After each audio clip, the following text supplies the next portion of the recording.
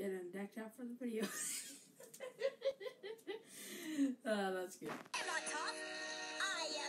So, Avatar, my favorite show. I love the atmosphere, the Japanese and Chinese thinking behind it, the characters. Zuko is my favorite.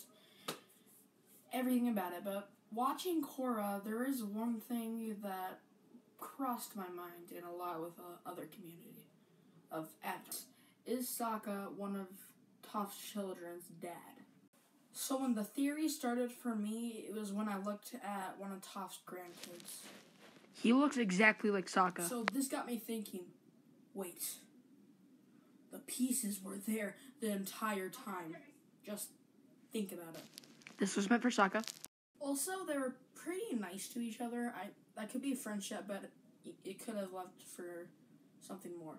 Here's an example. Like this, since you probably never had a chance to met spacers before. Sweet! Check this. Also, after talking to Sokka, she blushed. I'll just show it to you, I guess. Anyway, that's my thoughts on the matter. If anybody have anything to talk about it, I don't know if I'll have comments up. But, you know, I watch a lot of videos on this stuff, so.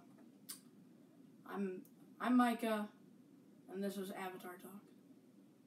And subscribe. Goodbye.